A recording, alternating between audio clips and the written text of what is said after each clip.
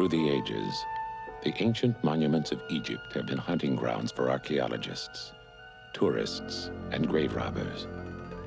One by one, the sacred tombs of pharaohs and queens have been violated, yielding their priceless treasures and occult mysteries. But the evil one, Kara, has slept undisturbed for thousands of years, waiting for the awakening. She must have killed thousands.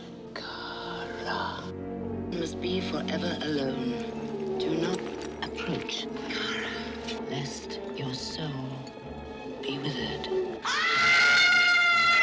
The inscription was a warning for mankind. For all those who take part in her awakening are doomed.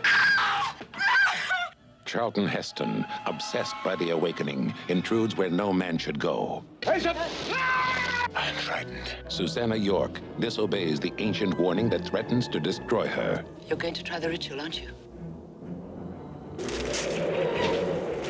Stephanie Zimbalist defies the deadly legend and brings forth the terror. The evil one must be forever alone. She must not live again. For 4,000 years, she has been silent and dead and waiting for the awakening. They thought they had buried her forever.